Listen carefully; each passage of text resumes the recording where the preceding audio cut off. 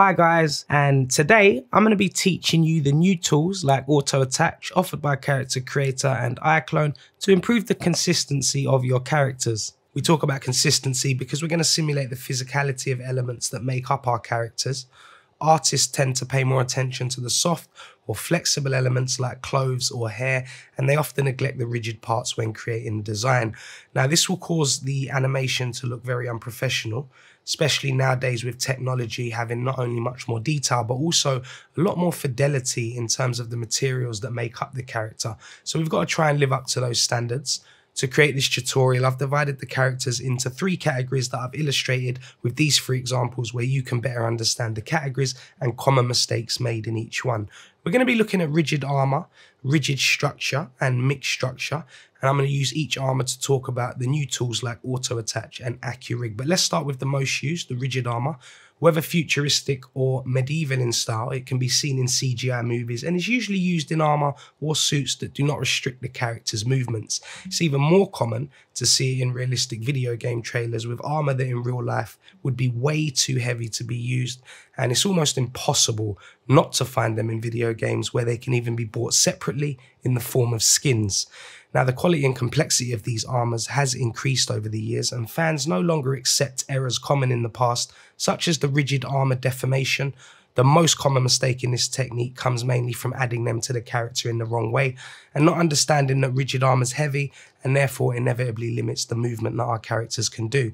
So let's look at several ways we can integrate different parts into a real armor, in this case a Polishusa armor that you can get from the Tijerín Art Studio Sketchfab page. Let's start with the less important and simple armor parts such as the tasset and the vambrace. We have to go to the Create menu to access the accessory menu and import these parts.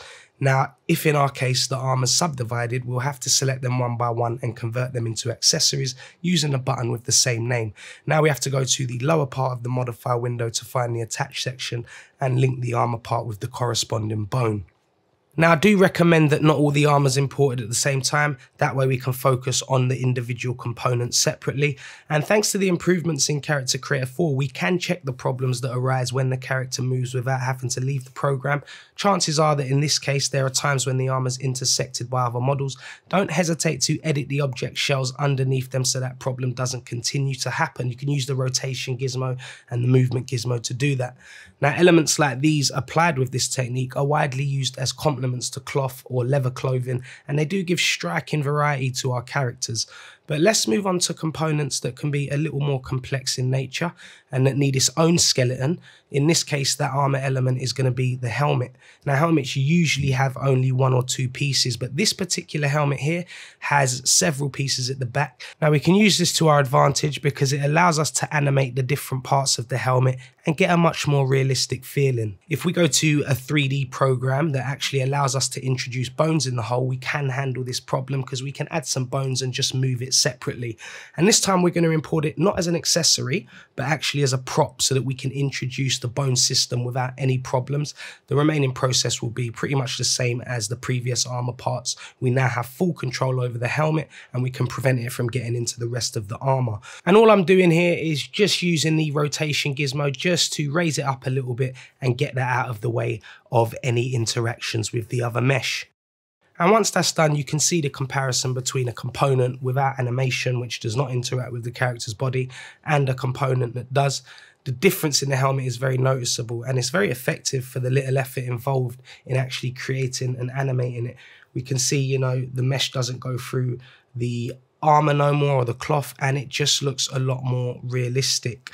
But what we're going to do now is it's actually time to place the chest armor. And this can be quite a delicate issue.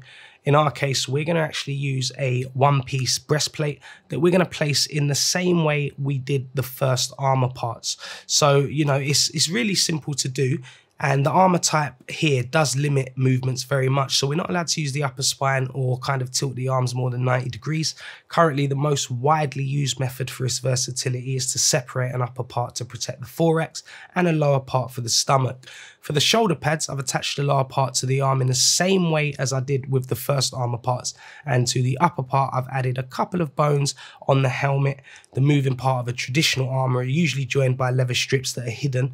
And in this case, the straps are visible. So I'm going to be very careful that the only flexible part is the shoulder pads. It's very important that we do that just for realism in the animation and the way it's animated. Now, in video games, it is very common to find futuristic armor containing rigid parts sewn to flexible parts. This saves polygons and, eliminates many of the problems we've seen before, which we will see later on. For now, attaching bones to the armor will give us several opportunities in the animation phase. We can correct the position of the shoulder pad as we did with the helmet, but in addition, when he's on top of his trotting mount, we can make a very interesting jumping animation. In this example, putting bones on a part of the armor requires a little thought before about what movements our character will make and how the armor will react.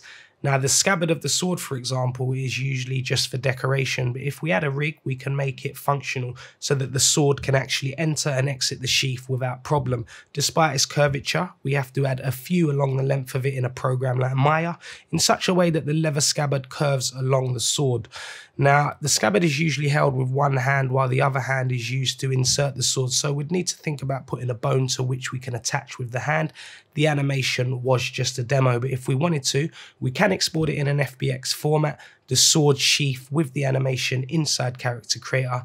We can then add a spring effect so that we can, when the soldier walks, there's going to be some slight sway that would also be transmitted into the sword if we made an attachment when it was inside the sheath. Now, these results can be very interesting and dynamic compared to a non-functional item. Once this was done, I made the correction and added the rest of the armor, accessories, and the textures in.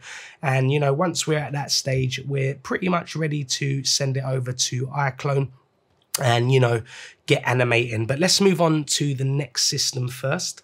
We're going to now look at kind of armatures that mix rigid elements with flexible elements. And, they're most widely used due to their versatility. So we're going to explore this system.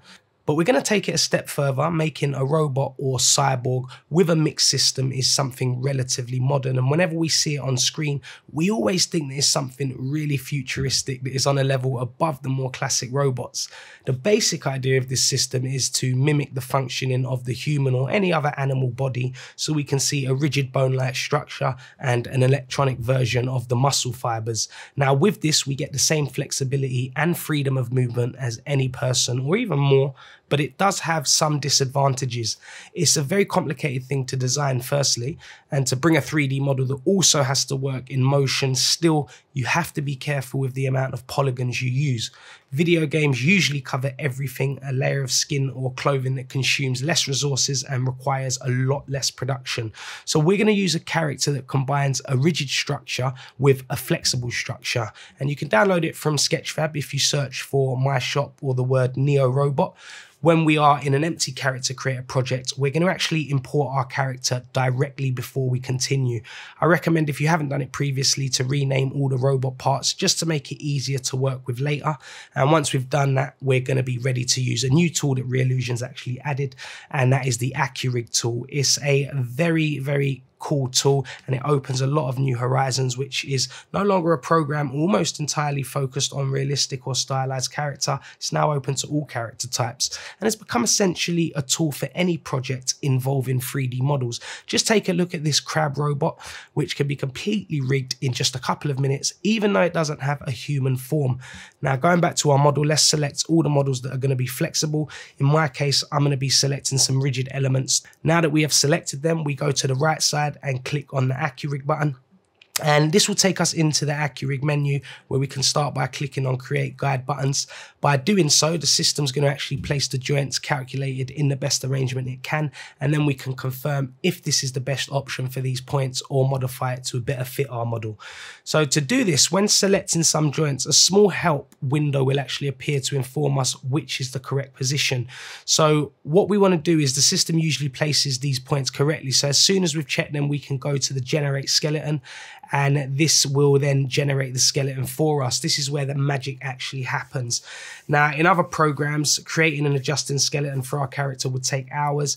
Now, however, the system actually generates the skeleton of our characters perfectly adjusted to this anatomy. So we can still adjust it a little bit if we're not satisfied with the results, or just hit the bind skin button. Now the result is fantastic. So even in the area of the fingers where there's usually, a lot more faults when they stick close to each other, the result results are perfect. If you've got several overlapping models, you'll probably encounter slight problems. So with a quick review using Skin Weights tool, you'll actually see the result is perfect.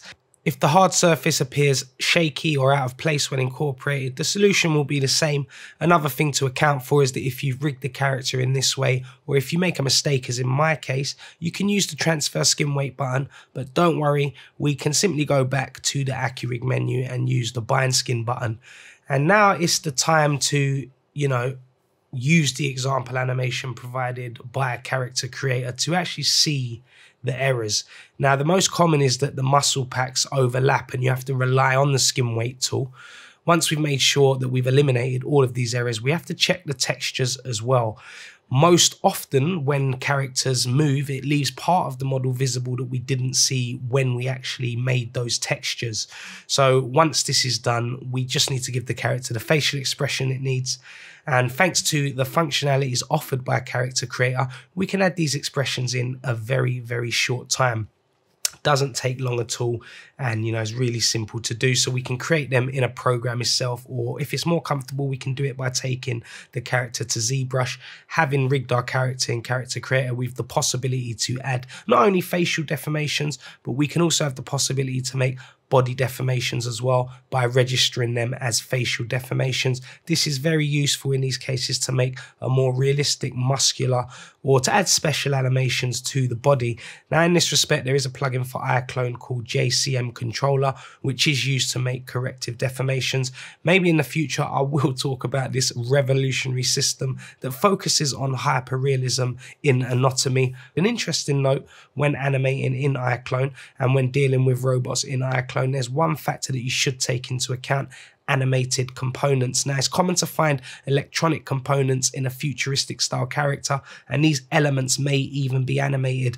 Adding these elements is really easy using iClone. We simply need to import the pre-rigged component and position it. When we have it ready, we just have to use the link option on the nearest bone of our character. But we can go even further, and I'm sure you've seen examples where a robotic extension's been added to the character. The classic example is the articulated arm that is fully animated. Now, doing this is a lot easier than you might think thanks to the AccuRIG system. Simply we introduce the mechanical arms in Character Creator and then press the AccuRIG button to redo the same simple process we've already seen. In this case, the bones will be regenerated, such as the leg bones, which we're not going to actually use.